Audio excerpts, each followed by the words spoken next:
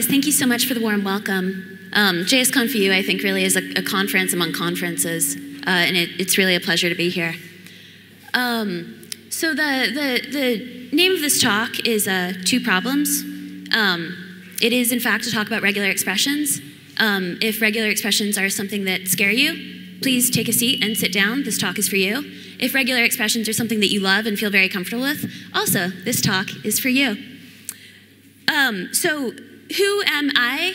My name is Saltrick Meyer. I'm a web developer based out of New York, and I work for a company called BuzzFeed. Again, doing web dev.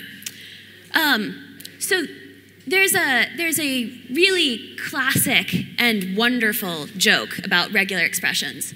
Some people, when confronted with a problem, think, I know, I'll use regular expressions. Now they have two problems. And you may have heard this joke from the person sitting next to you at your first job. That's certainly when I first heard it, but the actual source of the quote is a guy named Jamie Zawinski on a Usenet group in 1997. And Jamie Zawinski was a Emacs devotee. It approached the status of a religion for him, apparently. And he also hated Perl with a passion. One of his other really meaty quotes is, Perl combines the power of C with the readability of PostScript. So, clearly a man of strong opinions and pithy statements.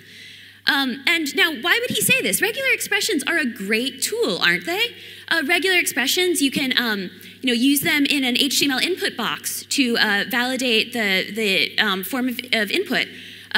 Obviously, you use them all the time when you're trying to match a pattern in text.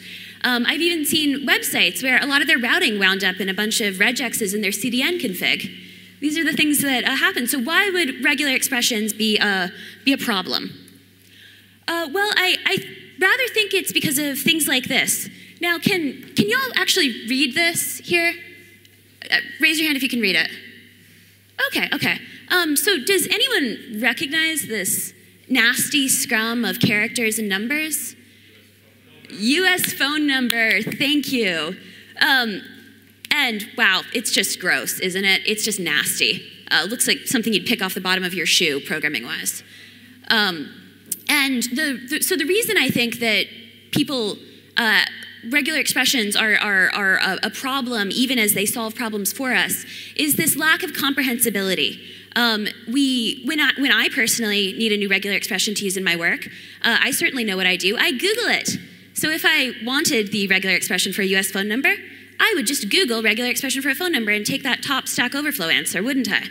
And probably most people would do the same. But regular expressions are something more than just something that we can take somebody else's advice for. They're more than something where you find the experienced senior dev in the room, or maybe the one person who you know is a regex whiz, and you go ask them for it. They can also be something like this. So I totally stole this beautiful graph from JavaScript: The Good Parts, a classic.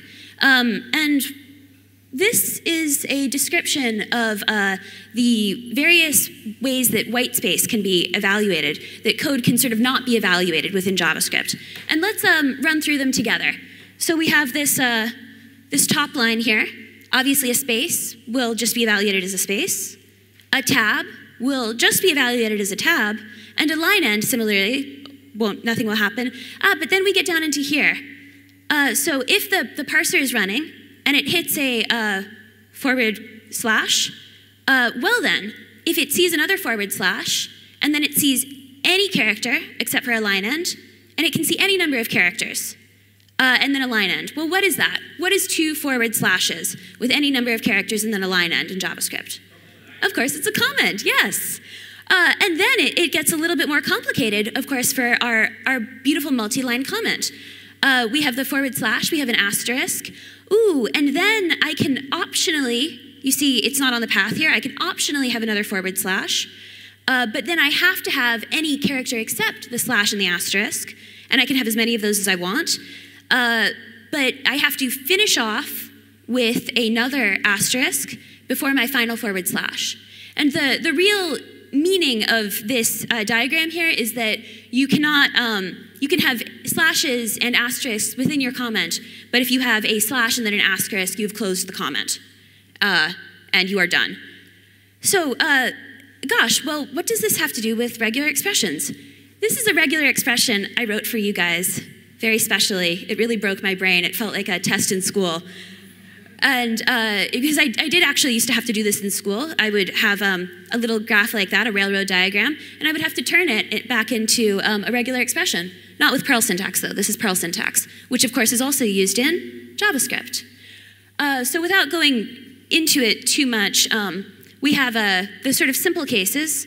We have a space here, a tab, and then it starts to get complicated. We have these escaped slashes, and then line ends, and then this incredibly nasty thing is the, you can have asterisks and slashes, but they can't be next to each other unless you're closing out.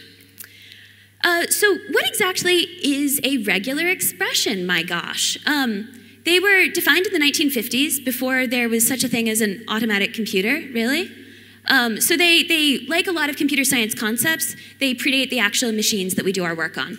And they were defined by a wonderful guy named Stephen Colquhoun, who you love, even if you don't know who he is, because he is responsible for this little star, the clean star, which you probably use all the time. And of course,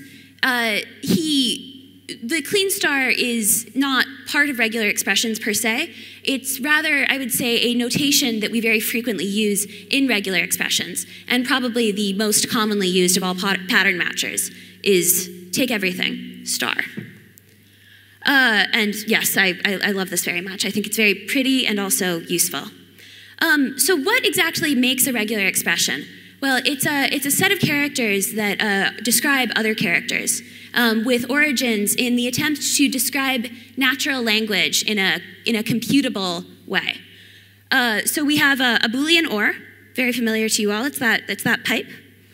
We have the concept of grouping, the notion that if I have A, B, C, D, or A, X, Y, D, then that is equivalent to A, B, C, or X, Y, D. And then lastly, quantification. This syntax may be familiar to you. The question mark is, I believe, 0 or 1. The star is, of course, 0 or many. And the plus is 1 or more. So we've got all that. We kind of know what we're talking about here. But let's try to place regular expressions in a sort of wider world of concepts, a wider world of attempts to describe language. And actually, you know, we think of ourselves as web developers. We do code, but code is language. And it is specifically an attempt to translate human language into language that computers can understand. And regular expressions are just one in a whole set of toolboxes for doing this. And they were described by this gentleman, who may be familiar to you. This is Noam Chomsky, who, in addition to his wonderful political opinions, also is responsible for the Chomsky hierarchy of grammars. So as you can see, regular expressions are down here. They're the most limited subset of this Chomsky hierarchy. And then we work our way up through the context-free, the context-sensitive, and the recursively enumerable languages. Well, what on earth are these? Well, actually, the type 0 unrestricted grammar is something that you are also all familiar with. I mean, and I say I'm familiar with Turing machines in the same way that I am familiar with regular expressions. I'm certainly not an expert. I just know that they help me do the things that I need to do. So what exactly is a Turing machine? Well, this here is a Turing machine that somebody built with Legos. As you can see, it has little wheels, so it can go back and forth on a tape. And we also have a beautiful quote, which I'm going to read out for you in case it's a little bit hard to read.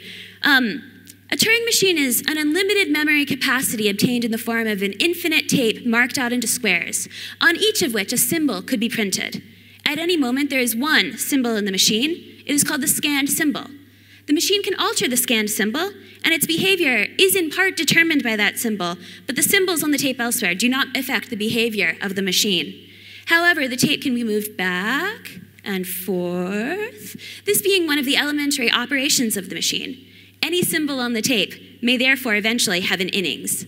So that's a quote from Alan Turing. I think in addition to being a brilliant computer scientist and truly the father of the industry that we work in now, he was a lovely writer as well. So Alan Turing, of course, committed suicide after he began to be persecuted by the British government for being gay.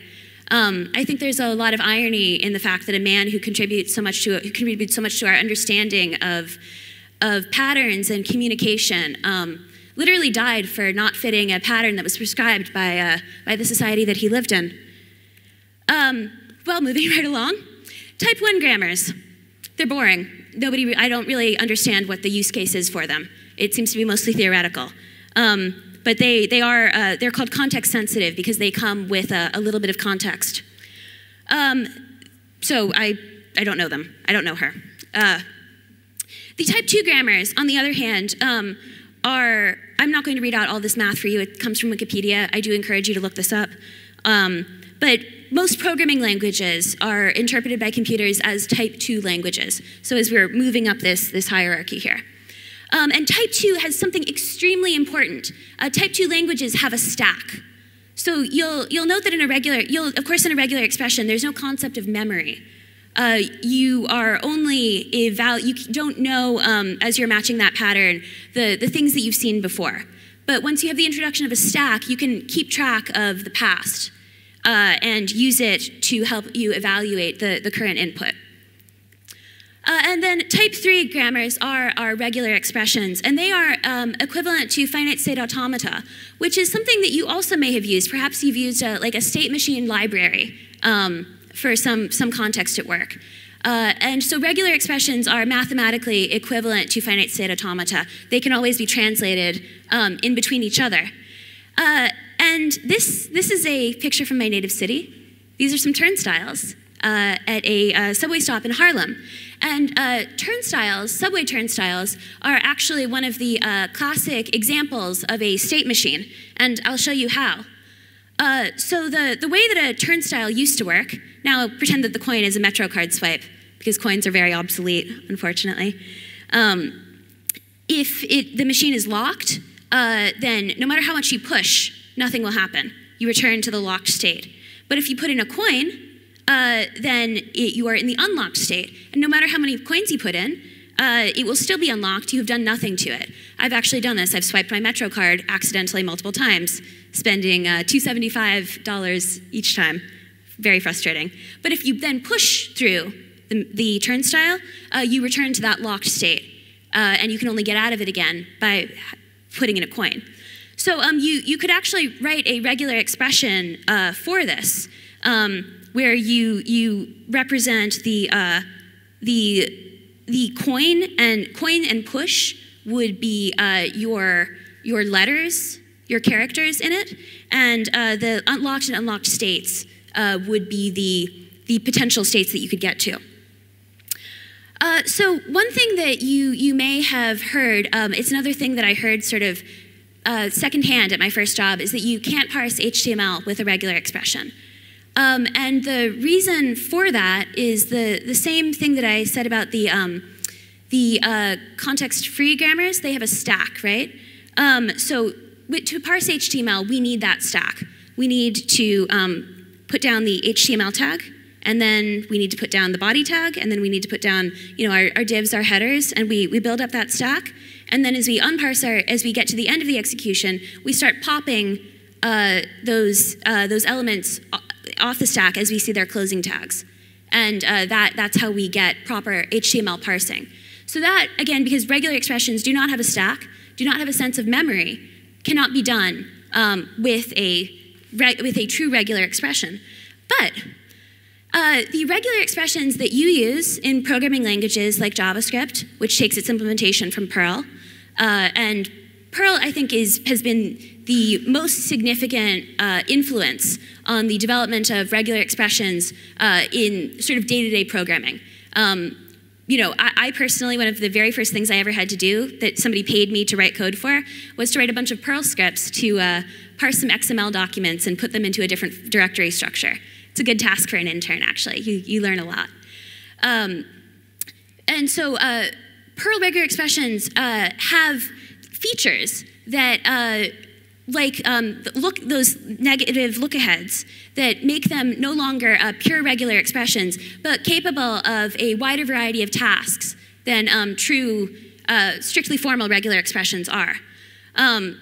So for that, I have a quote from Larry Wall, who did create Perl, so probably the worst enemy of that Jamie Zawinski guy quoted earlier. Regular expressions are only marginally related to real regular expressions. Nevertheless, the term has grown with the capabilities of our pattern matching engines, so I'm not going to try to fight linguistic necessity here. A wise man. I will, however, generally call them regexes or regexen when I'm in an Anglo-Saxon mood.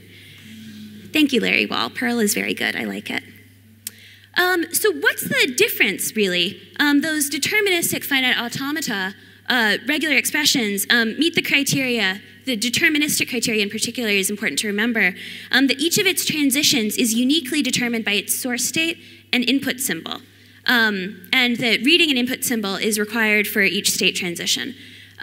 With the power of modern regexes, these criteria are no longer met, and so what we work with, the thing that you call, oh, we'll solve it with a regex, has actually become quite divorced from the theoretical underpinnings of the concept, lovely as those are. So again, a regex has only its state, and a Turing machine has memory. And regexes, therefore, are appropriate for a sort of surface-level parsing of information. They are very useful, and they help us a lot. They still are only one tool for us. And as with many things in programming, right, a limit is not necessarily bad. If you are using a limited set of tools, you may see better performance because there's less that it has to do. So regexes exist then in a very limited world that is connected to a much broader world of computation and of the attempt to let computers understand humans. So there's a sort of a sad ending to a lot of the attempts to describe human language that men like Klein and Chomsky were working on. They really wanted, and this was sort of the post-war attempt to turn human language into a set of rules that machines could understand easily. And the notion that we would be able to find a theoretical description of all human language. I think as programmers, you all know better than anyone else that we are never going to achieve that, right? We're probably never going to write a program that deterministically understands human input. And this is actually the rise of machine learning and non-deterministic algorithms to parse language is a recognition of the notion that we'll never find a true answer, a correct answer. We can only throw a bunch of guesses at the wall and determine which one is closest to our understanding as humans. So I will leave you with, there wasn't much JavaScript in this talk, right? So it's right here. This is about the implementation of regular expressions in JavaScript. Of course, you may declare a regular expression in one of two ways, either with those lovely backslashes or with the regex constructor. And so the previous one is for a value that will never change, whereas if you want to construct a regex dynamically and have it evaluated at runtime, please use the constructor. And enjoy writing regular expressions in JavaScript. I certainly do. So here, I've been thinking a lot about regular expressions since making this talk. I sort of have a vision of applications as being modeled like that turnstile of designers making finite state automata to describe the different states that an application could have.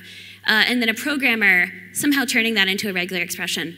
I don't really know what that would look like, but it would be cool. It's also really, finite state automata are really great for games and for AI in games. So write that with a regular expression. I think you could also make some cool web art with regular expressions. It'd be cool if somebody did that. You know, obviously writing a chatbot, that's too obvious for words. But most of all, I I think that a lot of us, because we're web developers, because we're eager to take any tool that works, if we don't know about the theoretical underpinnings of this, they can remain very opaque and difficult to understand. I have a math background, and I still look at the Wikipedia definitions of these things, and oh, it breaks my brain. But knowledge and education, it is a treasure. And knowing how things work, even if it's not going to help you in your day-to-day, is, I think, something that is very beautiful and very useful.